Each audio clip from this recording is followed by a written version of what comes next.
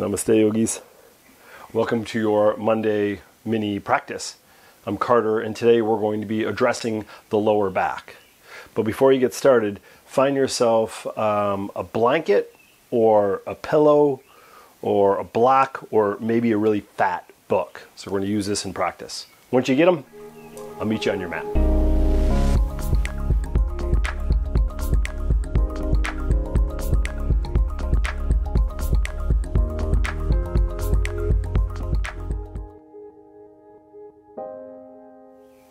All right, yogis, find your way to your back and grab one of those things I told you, either your blanket that's rolled up, your pillow, a big fat book, or a block. So any of these things will work for you. And I just want you to take them and set them aside. We'll get to them in a moment.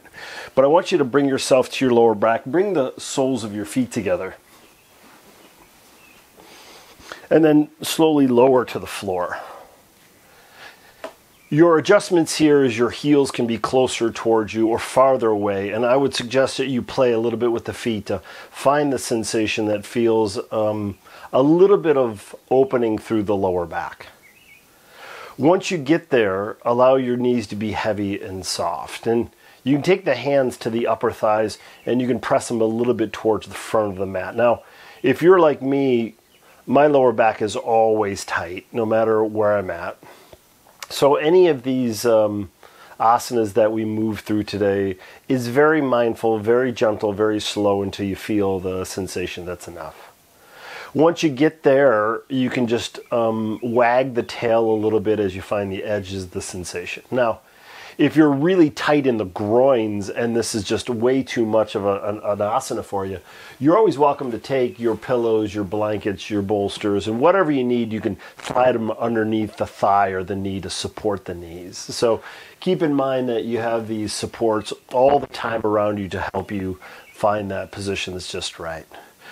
Give your back a chance to soften. You're going to have a normal curvature in the back, and you're just going to let that soften towards the ground. While you're there, the arms can find any position that's comfortable. So again, on the thighs, they can open up like wings. It's nice to open up through the fronts of the shoulders and the chest. Or you can extend the arms up over your head. Feels good through the outsides of the shoulders and maybe into the upper back. Another breath or two, this little practice today is just to give us a little bit of heat and an awareness to the lower back. None of this stuff, our yoga practice is not designed to fix anything, although it does fix stuff. It's designed to bring awareness to where we are. Then we can move in a direction of healing and awareness.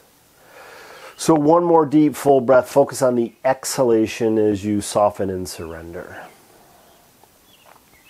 I've said this a lot before. Tight lower backs and sensations in the lower back, that is a little intense, has a lot to do with the hips, but we're not doing hips today. We're just addressing the lower back. So just keep that in mind, that hamstrings, groins, IT bands, hips all relate to a tight back, but today we're just doing the lower back. All right, start to walk your feet forward, knees start to straighten, extend your arms up over your head if they're not already, and stretch from your fingers all the way down to your toes. Draw that right knee towards the belly, chest, wrap your arms around that leg and squeeze it in. And you're going to explore, you're going to move the knee to the right and left. You may start to feel this through groin, hip flexor, as well as lower back and hip. So a lot of times you'll feel the sensation in hip areas when we address the lower back. So once you're there and you have a good sense of where you're at, take your left hand, take it on the outside of the right knee. You're going to lift it up a little and then you're going to drop it to the left. So you're kind of pulling in the opposite direction of where your hip is twisting. I don't know if that's the opposite direction. So let's say we're moving it in the same direction. Extend your right arm like a wing, and then you're just going to soften the right shoulder and allow that right shoulder blade to drop towards the floor. This right side, shoulder, arm, chest, We want to think about that just dropping towards the floor. That's going to give us the twist through the spine. The left hand has the weight on the knee. It can always pull down and to the left if you feel like you need more through the lower back and spine. And again, you may feel this hamstring, hip, groin, hip flexor. Also, you may feel lower back, mid-spine, which where we're trying to soften. So the belly softens, the chin drops towards the right shoulder, and we're just breathing. So this practice doesn't have a lot of movement, but it may have a lot of sensation. And another breath or two. And after this 10-minute practice, if you found an asana that you're like, wow, that feels really good, go back and do it again. Never hurts to do this 3-4 times just so the body knows to let go and surrender. Another breath. And then we're going to slowly lift that right knee back up. Use the arms to help it on up. Squeeze that right thigh towards the chest again. And then we're going to bend the left knee and bring the left foot to the floor. We're going to take the right hand or the right arm. We're going to bring inside the right leg and grab the bottom of the right foot. You may have to lift the head and shoulders off the ground to get there.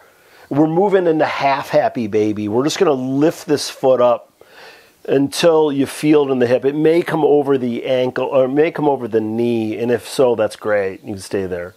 Lower the head and shoulders down, and we're going to play a little bit here. We're going to take that right foot. We're going to draw it out to the right, and then see if you can bring that right knee a little bit closer towards the floor on the outside of the right ribs. So in this half happy baby, you can play a little bit by bending and straightening the right knee, moving that foot right and left, getting a sense of the lower back. If you're a little bit more open in the groin and the hip, you can straighten that left knee. And that'll show up in that left hip flexor, maybe a little bit more in that lower back. And then again, you can play a little bit by moving that leg, the left leg to the right and left, as well as the right leg to the right and left, and a moment here.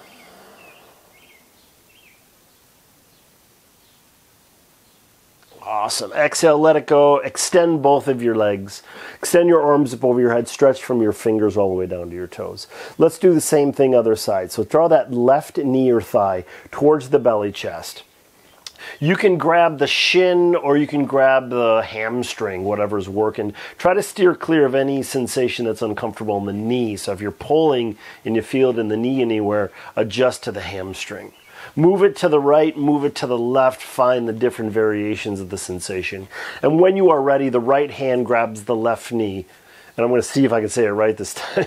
We're going to lift the knee up and we're going to invite it to the right. So I'm pulling a little bit and I'm moving slow.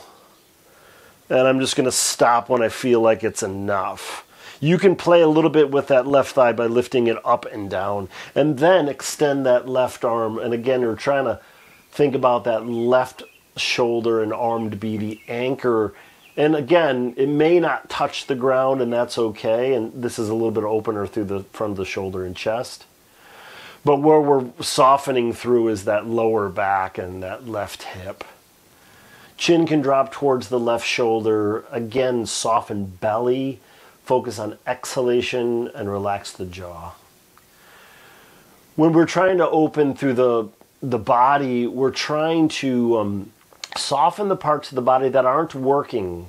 So a lot of times when we get into a pose that's a little intense, we grit the teeth, we wrinkle the forehead, we maybe even clench the fist. So we're going to soften those parts of the body that aren't working at all. Fingers, toes, breath, thoughts. To invite the parts of the body that are working to relax and soften. And this takes time. So this is why we stay here for a moment or two. One more big inhale, slow exhale. Take your right hand, start to help that left leg up.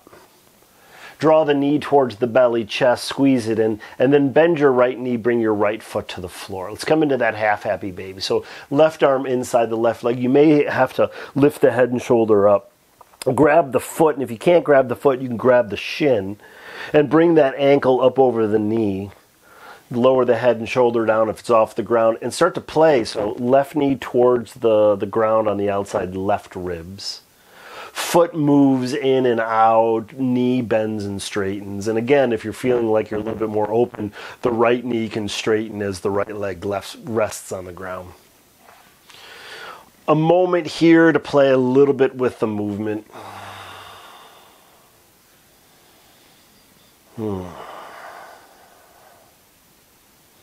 And you're probably wondering, when am I using that block, bolster, or pillow? We're doing it now. So extend and lengthen that left leg. Extend your arms up over your head and stretch from your fingers all the way down to your toes. Draw both knees towards the belly, wrap the arms around the legs, a little rock from side to side. So what we're going to use that block or book or whatever you have for is supported bridge. So the feet come down. You're going to grab, I'm going to use the book just so you know you can use this book. You're going to lay it flat, you're going to lift the hips up, and you're going to slide whatever support you have underneath the hips so you're not above the waistband. So you're supporting the lower sacrum, not the lower back, all right? So it's somewhere around the waistband and below. And then once you're here, you can windshield wiper the knees side to side. You could bring the soles of the feet together. There's a lot of options here, and the knees fan out. You can do the opposite where you can bring the knees in and open up the feet. And for a little bit more intensity, you can straighten the knees and lengthen through the spine as you reach your arms up over your head. You can get your hips higher if you would like. So if you have an extra pillow, you can slide that under. The higher up your hips, the more intense the sensation on the lower back. So give yourself a moment to soften here. This is one of these poses, this pose I do every morning. Sometimes a little bit higher than the others, sometimes a little bit lower. A moment to soften. I usually can only stay here for a minute or two, and then my lower back says enough is enough. Big inhale, slow exhale. Again, stay here as long as you would like. When you come on out, the knees bend, the feet find the floor. You lift the hips up just enough to remove that bolster, block, book. Lower the hips down and resist the desire to squeeze the thighs towards the belly. Windshield wiper the legs side to side to make sure the lower back is a little bit more malleable. And once that feels good, draw the knees towards the belly, give yourself a squeeze. And then when you're ready, you're going to rock front to back, and you're going to come up to your seat. Nice and comfortable, lengthen through the spine, hands come to heart center. Take a nice big inhale through your nose and exhale out your mouth. Namaste. Nice work, yogis. I hope your lower back feels pretty good. If you have any questions or comments, leave it in the comments section below. If you liked the video, give me a thumbs up. If you want to do a little bit more practice, you can click here for 20 minutes. You can click here for 30 minutes. And make sure you click over here on my picture to subscribe to my channel. Take care of yourself. I love you guys. Peace.